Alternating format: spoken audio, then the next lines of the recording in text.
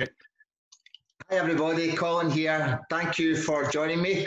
Tonight I am joined again by Ed Mabry. Hi Ed. Hey, Colin, how are you? Very well, thank you. Yourself? I am great, doing good. Awesome. Now Ed joined us on the Do You Really Want to Dissolve Racism video that I'm sure you've all watched. If you haven't, please check it out on the channel. It's a fantastic video and it dissolves racism in under 1 hour.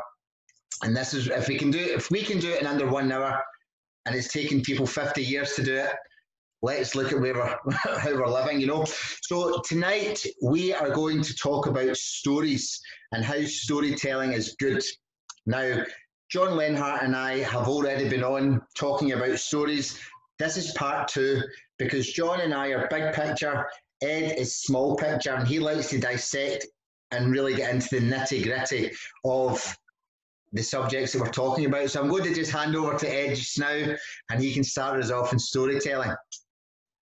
Okay, great, Colin, thanks. And I really appreciate you having me on for this and what you and John have already done, because storytelling is, I love storytelling. I've studied it. I think it's just a fantastic way to communicate because, as we talked about during the racism video, stories resonate in the heart of human beings like nothing else. It is the ultimate way for human beings to communicate with each other.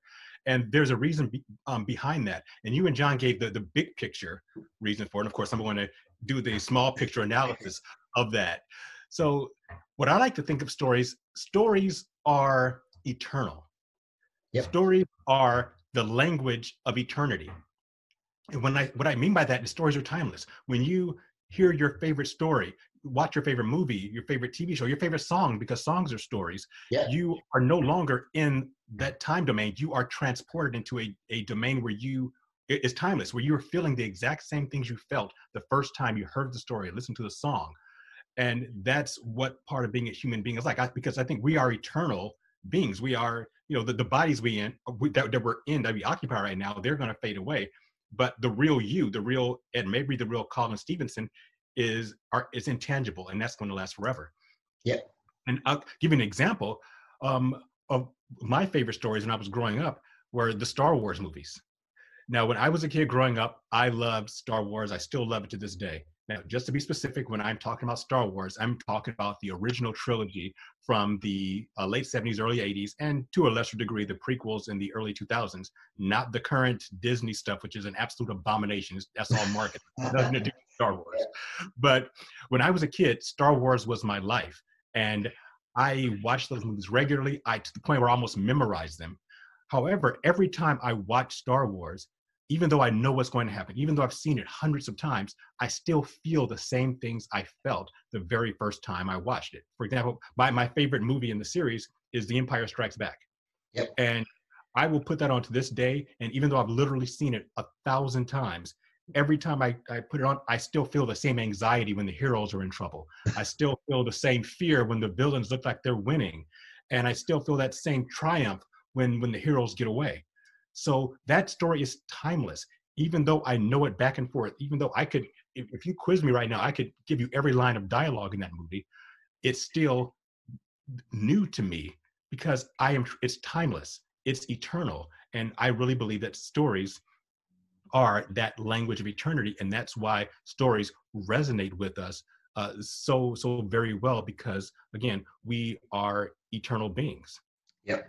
I love that. So while you're on that subject, I mean, we could go on and talk about, that, what you just said there, we could literally take into 1,000 pieces and go 1,000 different directions. But what resonated with me there the most is when you were speaking about the story. We'll never forget a story. We can forget a face, we can forget facts, like John and I spoke about. Now, when you talk about that story, that reminds you of a good time in your life. It reminds you of being young. It reminds you of being happy. Now, on the other side of it, there's a light side and a darker side. On the darker side, when we tell stories of a trauma, of a bad traumatic situation in our life, we will relive those feelings as well. Yes, so that means we are living through these cortisol that's been released into our bodies, so we're feeling the pain again. And this is going into the whole complaints thing. So without going into this too far, because obviously we'll go back to you, but what you said there was perfect. And it was the way that it brings these feelings back out, you know. And if you didn't watch it for 3 or 4 years, because you remember it so well, you can go back and relive your youth through the story. Yeah, you literally can time travel, and you brought up a great point, Colin, because you talked about where I'm going to go with this eventually, but I'll talk about it right now, and that is that all of our lives we live stories every day. It's not, when I talk about stories, I'm not just talking about movies and TV shows and songs, even though they're great.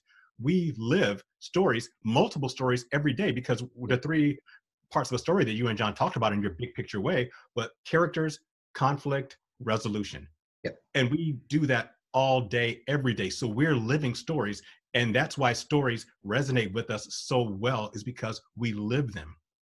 And you talk about facts don't stay with you as long as stories. I was thinking just this morning when I was, preparing for our talk today, about how when I was in the 11th grade, I had my first girlfriend, my high school sweetheart, and we had our favorite song. That it was our song. And when I was also in the 11th grade, 16 years old, I was taking an advanced geometry class. Took it for an entire year. Colin, I don't remember anything about advanced geometry. I don't know a hectogram from a decagon, from all that stuff, but I could tell you every word of our favorite song because that song was a story. And that's how we learn and internalize things, not based on facts, but on stories. And we talked about with racism, and it's an amazing thing. And I want to talk a little more. I want to break it down a little bit more because, again, you and John did the big picture, characters, conflict resolution.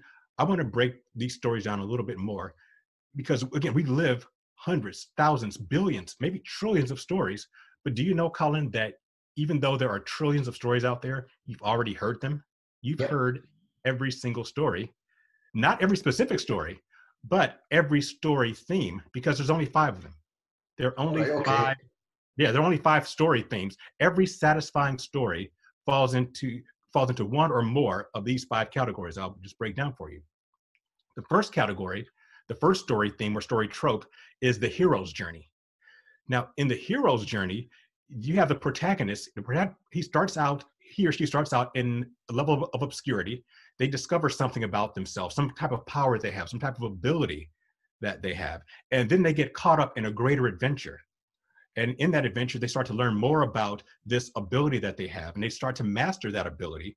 And of course, they have an antagonist or a conflict they have to overcome, and they use this ability to overcome that obstacle or antagonist at great cost. But they achieve a goal or a reward, which is oftentimes their true love.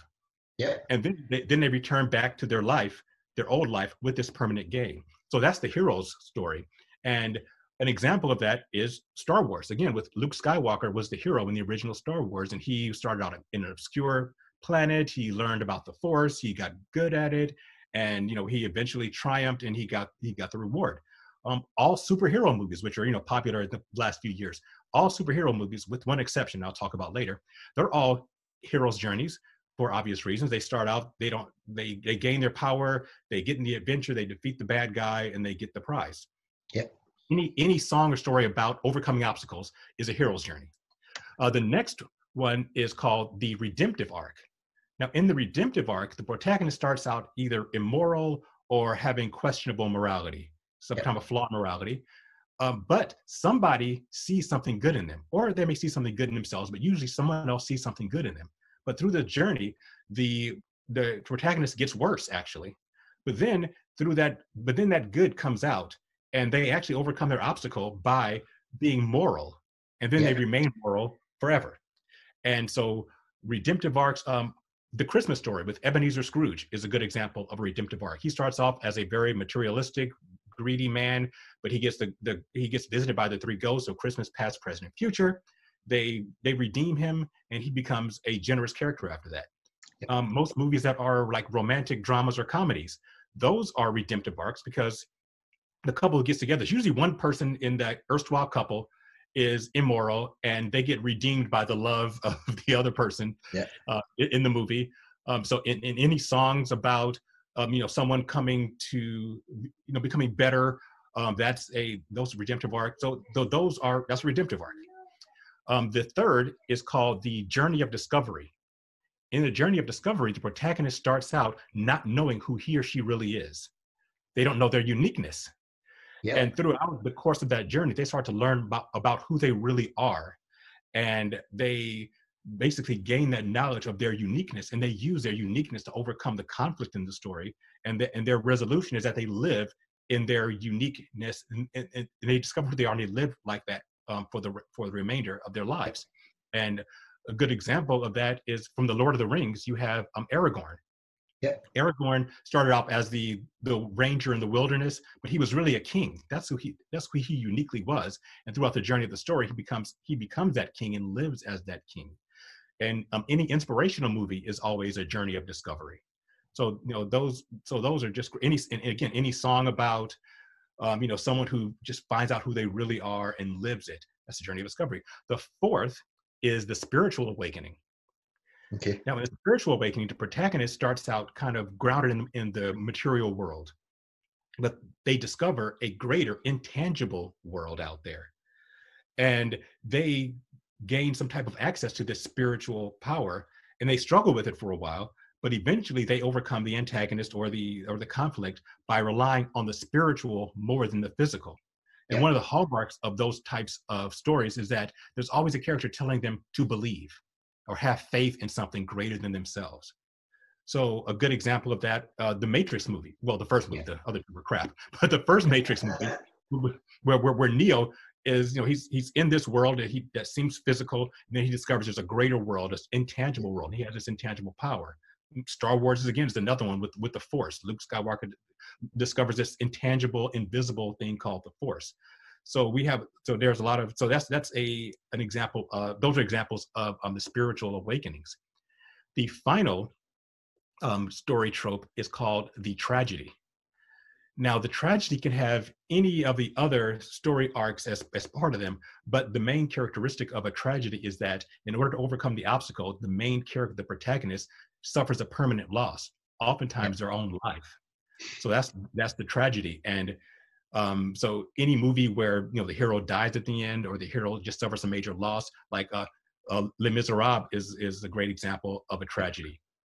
In Lord of the Rings, Frodo is a tragedy, because even though he overcomes his obstacles, at the end, he can't live on Middle Earth anymore. He's suffered so much that he has to go off to the afterlife with the elves. So he technically dies. So, and Lord of the Rings is a great example of a story where there are multiple arcs. Frodo's is a tragedy.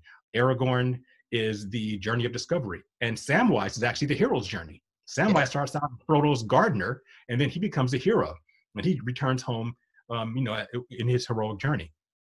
So every story you've ever heard, every satisfying story, has one or more of those. And those resonate in our hearts, Colin, because those are the stories that we all live. Yep. We all are on our hero's journey where we're overcoming an obstacle. We all have the redemptive arc where we're immoral in some part of our life and someone sees good in us, or we discover good in ourselves and we overcome it and we get redeemed through it. We're all on a journey to discover our uniqueness. So we're all on that journey of discovery. We all have to eventually realize that there's something greater than us out there. And we need to rely on that as much or more so than our own physical abilities.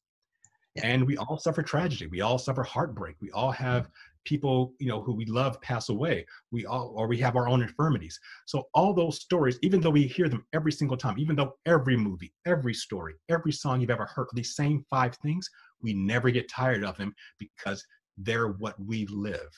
Yeah.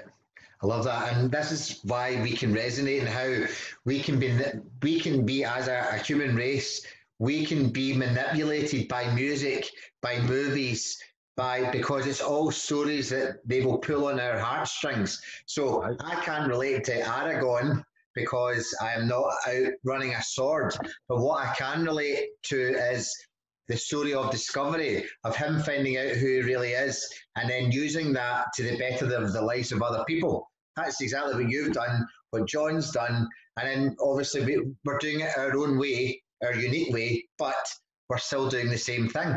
And people watching this will understand. They'll be sitting wanting to come through and speak to you because a couple of those things triggered me, and it actually made me feel really good. So the hero's journey is what I believe I'm on now because I did the journey of discovery before it. I had the tragedy, which wasn't me that lost my life. I lost other people, which then caused me to, and that caused me to act tomorrow. Yep. And then it caused me to, so I've moved through all these journeys that you just told me. I've moved through all of those, and I related to every single one. And I was like, wow, that's absolutely mega. It's absolutely great. So what you just said there was poetry, and literally there's going to be so many people like, oh, I just totally get it. I love that. Thank you. Well, and I can piggyback off what you just said, because you just mentioned that your story is multi-layered. You have all these different journeys. And so I want to give another example. I brought my whiskey this time. I promised my scotch the last one we were on. Anyway, I'm going to give you an example of again, going back to my favorite story series, showing how you can have multi-layered stories as a part, multi-layered arcs as part of the same story. And let's go back to Star Wars. Yep. Now, originally, you had the first 3 movies. And as far as most of us knew, that's all Star Wars was. But George Lucas, the creator, he actually envisioned Star Wars as 6 movies, not 3. So when he went to the studio to try to get the movies done, he said, hey, I've had 6 movies. They said, oh, no, that's too many. We don't even know if one's going to be successful. So how about you do one? And then if they're successful, we'll do the rest. Yeah. So what he did was the most self-contained story, which was the original Star Wars, which is actually Episode 4, A New Hope. And because it was wildly successful, they said, okay, George, do the rest. But so he had to do the next 2, The Empire Strikes Back and Return of the Jedi, episodes 5 and 6. And again, as far as we knew, that was Star Wars. But 20 years later, and again, in the story of Star Wars, just for those who don't know, it's story, Luke Skywalker starts off in his journey. He's the hero. We have the villain, Darth Vader, this guy dressed in all black with the deep, raspy voice and that inhuman mask on. And, and Luke overcomes him, and eventually, they in the first story, they get a major victory in the battle against the Empire. In the second movie, The Empire Strikes Back, well, the Empire strikes back, and they have the heroes on the verge of defeat. But then in Return of the Jedi, Luke comes back, and the heroes win over the Empire, and Vader gets redeemed, and that's a great story. But then we find out 20 years later that the prequels come out, and we find out that character, Darth Vader, who we all hated and feared, actually started off in the very first movie, Episode 1, as this innocent kid named Anakin Skywalker, who would actually become Luke Skywalker's father. Yeah. But through circumstances, he becomes corrupted within and without by the Emperor Palpatine, and that turns him into Darth Vader. So we get to see a heroic Darth Vader, a heroic Anakin Skywalker, who becomes the villain. And then at the end of the tragedy, at the end of the second trilogy, he is redeemed by his son. So the big picture story arc of Star Wars is a redemptive arc. Yep. The actual story of Star Wars is the redemption of Darth Vader, even though when we first saw it, it was the hero's journey of Luke Skywalker. But both of those arcs are there. You have a hero's journey and you have a redemptive arc, all in one major story. So that's how multi-layered these things can be. And that's what our lives are like. You're on a hero's journey now, but along the way, you're going to have discovery. You're going to keep discovering things about yourself. Yep. You experience tragedies. So we experience micro stories every day. And just while you're talking about the micro stories, you and I had a discussion before this. We won't go into airing my dirty laundry on air, but we went into a story that I obviously explained as something that's going on with me just now. Now that can be taken different ways. So it's also how we read what's happening in our life as well, because we read a story, we understand it, but depending on what's going on, we can read it as a tragedy, as a discovery, we can read it in one of these different contexts. And it means it's our choice how we choose to deal with what we're reading. Exactly. That's a great point. And one of the fun things to do, if you, for the viewers right now, is to look at some of your favorite stories, or even look at some of the movies you're watching right now and try to identify how many different arcs you see within the story. What is the big picture arc of the story? What are each individual characters going through? And how does that relate to your life? So what I want to do for our next step is I want to talk about characters in the story, because that's brilliant stuff with the characters. Because while there are only 5 story tropes, there are actually hundreds of character types. You have the wise old man, you have the matriarch, you have the girl next door, you have the knight in shining armor, the henchman, the scoundrel, there are tons of them. But I just want to focus on 3 characters that we find in almost every story. And the first two are the hero and the villain. Yes. Now the hero is easy. I mean, that's the protagonist. That's the one we're rooting for. The hero is the one who's moral. They fulfill a need. Heroes always fulfill a need. That's what they're fighting for. Yeah.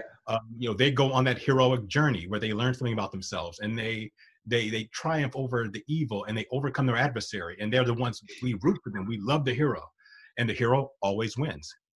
Yep. Now the villain's a little more complex, and in some ways more interesting than the hero. Yeah. Now the main characteristic of the villain is that the villain, he or she actively opposes the goals of the hero, and they pose a tangible threat to the hero. Yep. So that's very important. If you were the villain of the story, can thwart the hero's plan. They have that ability, the power to thwart the actual plan of the hero. But here's a really cool thing about villains. The best villains don't think they're villains. The best villains think they're heroes. Yeah. And the reason we relate to villains, because the best villains are not purely evil in the way we think of it. The best villains aren't just out to destroy things. No good villain says, I want to destroy the world. Why would you? We live here. Why would you want to destroy the world? Or just, I want to cause death and destruction. No. That's something else we'll talk about in a minute. The true villains think they're doing good. And they actually have objectively admirable qualities. Think about what a good villain is. Think of a good Bond villain, a good TV villain, a good movie villain, a good story villain. What are the characteristics? They're determined, they're resourceful, they're intelligent, they're strategic thinkers. These, if you objectively look at those attributes, and I just told you, hey, I know a guy or a girl who is intelligent and strategic and determined and resourceful. He's like, oh, that sounds like a great person. But the villain, the thing that separates the hero from the villain is a flawed morality. Yep. And I'm going to give you the ultimate example of our age. Of the last 100 years, who would you say is the ultimate archetype of a villain, of the bad guy? If I was to, Just the last 100 years. The last 100 years. Character as in movie character? No, real life. Real life. The fella. The government.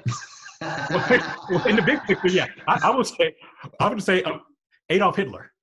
Yep. That's whenever everyone's compared to, whenever you think of evil, Hitler. Oh yeah, he's another Hitler. But whatever. He's become almost a mnemonic of what a villain is. Yeah. But Adolf Hitler was not a villain in his mind. In his mind, he was the hero. Yeah. He did not start World War II because he just wanted to see death and destruction per se. He actually thought that the Third Reich was the best thing for the world. He actually thought that if the world was run by the Aryans, then everything would be great. So in his mind, he was the hero. Yep. But he had obviously very flawed morality. But if you look at some of his attributes and take it out of the context of Hitler and say, he was a great speaker, a great orator. He was inspirational. He was strategic. He was determined. Now, if I were to tell you someone had those characteristics outside of the actual character, you'd say, oh, sounds like a pretty good guy. Yeah. But obviously not, because again, he had very flawed morality. But in his mind, he was a hero, and every good villain thinks that they're the hero. But every villain always loses in the end. But another thing to keep in mind about about the villain, is that because they think that they're good, there's a possibility for redemption. Yeah, I love that. Now, I want to talk about the third character, and then I'm going to bring us into I'll give you a huge example that I think is going to blow your mind. But there's one more character. This is a character I actually discovered, or I personally discovered, as I was watching a movie with my wife. And she sometimes wants to indulge in romantic comedy. She just wants to watch those. Me, I hate romantic comedies. They are the pain of my existence. I would rather be waterboarded than watch a romantic comedy. But I'm a good husband, so I was watching one with my wife. And in order not to lose energy, I use my uniqueness. I started analyzing the different character, the story trope and the characters.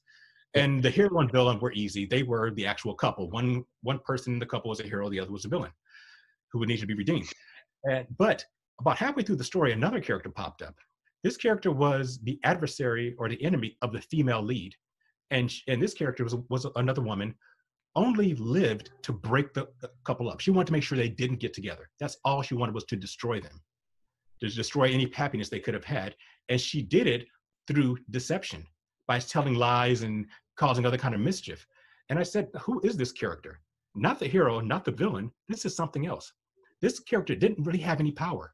The only power that she had was deception, and it was only actualized if they believed her. Once they stopped believing her lies, then she went away and they got together. So I looked into this character, and this is a character called the trickster. Yeah. So here's the characteristic, here's the attributes of a trickster. Like a villain, a trickster opposes the goal of the hero. However, the trickster does not pose a tangible threat. The trickster cannot really thwart the villain, thwart the hero, but they can deceive. The trickster's only power is deception, and that power is only actualized if the hero and or the villain believe their deception. And once you don't believe their deception, they go away. That's amazing. So yes, but the trickster's best deception, their most effective deception, is deceiving the hero and sometimes the villain into thinking that the trickster is the villain. Why is that so destructive? Because if you believe that the trickster is the villain, then you're going to ignore the real villain. Yep. And the real villain will be free to wreak havoc. And if the villain doesn't know they're a villain, they'll wreak havoc in their own lives, not even knowing what they are. And they can't be redeemed because they never know that they're the bad guy or the bad person in the situation. So in Star Wars, the trickster is the Emperor. Emperor Palpatine is a trickster. All he does is deceive. Darth Vader does all the heavy lifting. The Emperor just fools people into thinking whatever he wants them to think. And that's how he gets his imagination, but all he wants to do is destroy. Tricksters just want to destroy. And once you don't fall for their deception, they go away. Yep. I love that. Now, I just want to touch on something that you just said there that really triggered something within me. The villain. We always find the villain, and people either love the villain because they might be in that place in their life where they feel the same, but their conscious brain doesn't quite trigger that that's their behaviors. But what we don't usually see always is what's happened to the villain to cause the poor morality.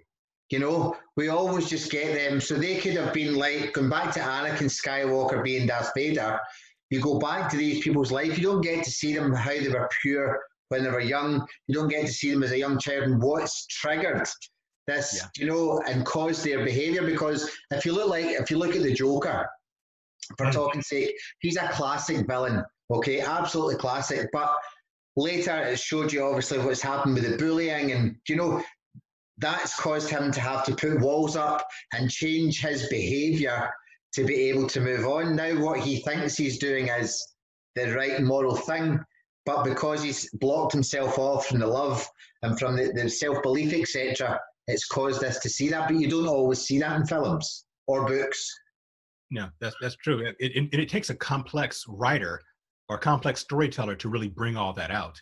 Yep. Because the Joker has been presented as a villain or a trickster, in depending on how the storyteller presents him, the person who writes the comic book or the movie. But yeah, he's an interesting character in that sense. And what I want to do, you brought up something really great about not knowing that you're the villain. So I'm going to end. I have one more thing I want to talk about, but I'm going to wrap everything up by letting you know how you can know if you are playing the role of the hero or the villain in your own story at any given time. So I'm going to end with that. But I want to give you a huge example of how to about identifying the hero, villains, and tricksters that I think is pretty amazing, because it's something that a lot of people get wrong. Yep. And I just want to give you an example of how you really need to know these character tropes in order to really identify them, not just for when you are hearing and telling stories, but when you're seeing the story of your own life. And I want to use that. I want to use as an example the most read story in the world in existence, and that is the Bible. The Bible is the most read book in history.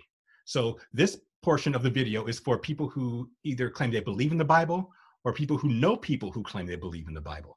So let's look at the big narrative of the Bible, big picture. Starts off, God creates the universe. He creates man and woman. They're in the Garden of Eden. Then you have the serpent, Satan, comes in, and he he deceives them, he gets them to take the forbidden fruit, and they eat it, and they fall, original sin. And then they keep getting worse and worse, and the devil keeps winning and winning, and man gets worse and worse. And then finally, God sends his son Jesus down. He lives his life. He dies on the cross. He resurrects. And then if you believe him, then you can go to heaven. And if you don't believe him, you don't. It's your choice. And then at the end, there's the big Armageddon scenario where evil is finally punished, and you go to heaven. So with that story, who would you say is the hero of the biblical narrative? I would personally say it was God. Okay, good answer. God. For sending Jesus down to do the work. Okay. And who would you say is the villain? The villain would be the people that ate the fruit. Colin, you are a very smart man, because most people would say that the villain is the devil. He's a trickster. Yeah, exactly, because he is the trickster. Perfect. The devil is a trickster. Why? Because most people would say that he's the villain because he's the evil. He's the big, red, scary guy with the pitchfork and the tail and the horns and everything. And he's always causing all this mischief. But unlike a villain, he's not complex. He just wants destruction. He can't be redeemed. There's nothing redeemable about him. And he poses no tangible threat to God or to Jesus. At the end of the Bible, a random angel chains him up and throws him in a pit. He's nothing. His only power is deception. Yep. The only power he has is the power is the power of people to believe in him. So then, in order to figure out who the villain is, then you have to remember the villain actually poses a tangible threat to the goal of the hero. So if God is the hero and his goal of God, of Jesus, is for everyone to go to heaven, who can stop anyone from going to heaven? Can the devil? No, only the people that listen and then actually do the act. Yep. So the villains of the Bible are human beings. Yes. Human beings are the only entities in the Bible that actually have the ability to thwart the plan of God. Yep. So if you are a believe in the Bible, if you're a Christian, if you're a Bible believer, if you know someone who claims to be that, ask them or ask yourself, what role are you playing in this big story? You're not the hero. You're not the trickster. You're the villain. You're the one that is opposed. But you could be redeemed, and that's why the Bible in the big picture is a redemptive arc. Yep. That's the narrative of a redemptive arc, and where Jesus is actually a tragedy because he has to die. Yep. But he dies in order to redeem the villain, and the villain is, in the biblical sense, in that narrative, is us. We're actually the bad guys, but none of us think of ourselves that way. We don't like to think of ourselves as the villain of any story. We're always the hero. But again, if God's the hero and God wants something, and the only people who can stop him from getting it, because God's all powerful, but he can't make us believe. Yeah, and again, it's up to us now. Just as you talked about that there, it was amazing. It was just, I'd never thought about the hero, the villain, and the trickster in the Bible before. And just as you asked me that there, I had to think on the spot, which it made me think, which is great. The second thing that it made me think about is, all these people that are causing destruction in the world at the precise moment in time. So through racism, through sexism, through all these things, they believe that they're the hero that are out trying to fight it. But because they're not looking at people in their unique sense, as a human being, they're actually causing the destruction, which means that they are actually the villain and everything. So when people come to me, I've explained before that I do energy healing, I do tarot cards and things like that. And people come to me and say, oh, my life's terrible because my ex did this, my ex-partner said this, my friend did this. They blame everybody else. But the only one causing destruction in their life is their own habits. And it's only them that's hurting themselves. So they are the villain in their own life. And when that is presented to them, obviously in a loving, friendly manner, they get to see the truth. And this is where they can redeem themselves to move on. So I absolutely love what you just said there. And they're allowing those circumstances to play the trickster role. Yes. And because they are seeing these other attributes as the actual villain in their lives, they ignore the villainy in themselves. Yep, absolutely. And there's, sorry to interrupt there, there's so many people that they are their own villain, and they just blame. They might blame the trickster, but they also might blame the hero, the person that's trying to help them, because they are literally just causing themselves pain.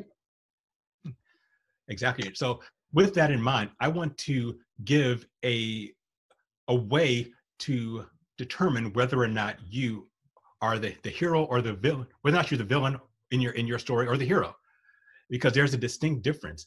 And I actually discovered this when I was reading one of my favorite books, and it's also one of John Lenhart's favorite books that we talk about a lot, and that's the book Atlas Shrugged. Yep. And in Atlas Shrugged, there's a protagonist named Dagny Taggart, who actually turns out to be the villain in the book. But she's presented as the hero, and you go through most of the book thinking that she is the hero. However, there's one attribute about her that shows that she's actually a villain, and that is she's always looking for an adversary. And here's why that's important. Remember, a good villain thinks they're the hero. Yep. They think they're on a hero's journey. And on a hero's journey, you have to overcome an obstacle. You have to overcome an antagonist. But if you're the villain, who is your antagonist? You don't have one. You have to make one up. You have to create an adversary. So people who are always looking for an adversary, looking for a fight, you are proving that you're a villain because you are trying to manufacture your own hero story. A true hero doesn't look for a fight. Heroes respond to a need. Yes. They don't look for fights. In every one of the superhero movies, the superhero he's not looking for a fight. A need becomes apparent, and he or she goes out to meet that need. Heroes look for needs, villains look for fights. And that is a mark of a true villain when you're trying to manufacture your story. So ask yourself, are you looking for a fight? Or are you responding to a need? That's why all heroes, by the way, superheroes, are always servers in their house like you, because the servers are responding to needs. Like Batman, who Batman is teacher server. Yep. And by the way, his story is a tragedy because even though he's a hero, he doesn't go on a hero's journey. He's a tragedy. His journey is a tragedy because his parents die when he's a young kid, and he gives up any happiness he could ever have in order to be Batman. And I forgot to mention him during the story tropes. Yep. But Superman is server. Spider-Man is compassion server. All these heroes are servers because they're looking for needs. Villains are always looking for a fight. So what's an example of that? I'll use myself as an example of how I can be the villain in my story. My superpower, as it were, is I can see what's wrong, and I want to point out what's wrong, teach about what's wrong so I can show you how to be right. Now, if I want to be a villain, then I'm going to intentionally look for people who are wrong so I can jump in uninvited and tell you you're wrong. So Colin, you're saying something and I think it's wrong. And I will say, no, Colin, you're wrong. And I'm going to teach you, and I'm going to make you right. But you didn't ask for that. Yeah. If I'm going to be a hero, I can do it by being in a more passive way, by asking you questions. Let's say you state something that I think is wrong. And what I can do is say, hey, Colin, do you think there's a possibility that there's another way to look at what you're saying?